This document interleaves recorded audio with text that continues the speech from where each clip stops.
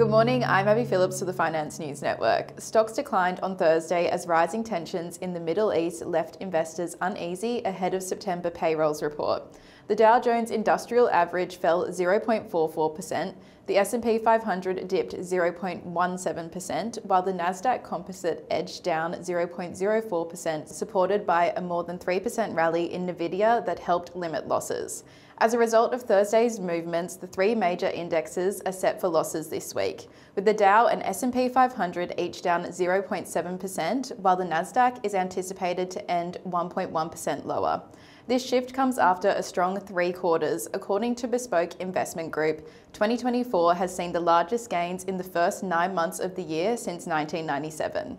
Weekly jobless claims slightly exceeded economists' expectations, suggesting mixed signals about the labour market as traders await the closely watched payrolls report due Friday morning. US crude futures climbed over 5%, making an 8% gain for the week as concerns related to the Middle East drove prices higher. Energy stocks surged in response, with the S&P 500 energy sector up about 5.9% this week, putting it on track for its strongest performance in over a year. On Thursday, the energy sector gained 1.58%, while consumer discretionary was the worst performer, falling 1.28%. In company news, shares of Hims & Hers Health fell 9.6% after the FDA announced the resolution of a shortage of popular weight loss drugs Zepbound and Mounjaro from Eli Lilly, which Hims & Hers has sought to capitalize on with its own compound versions. Joby Aviation stock dropped 8.6%, reversing some of its previous session gains.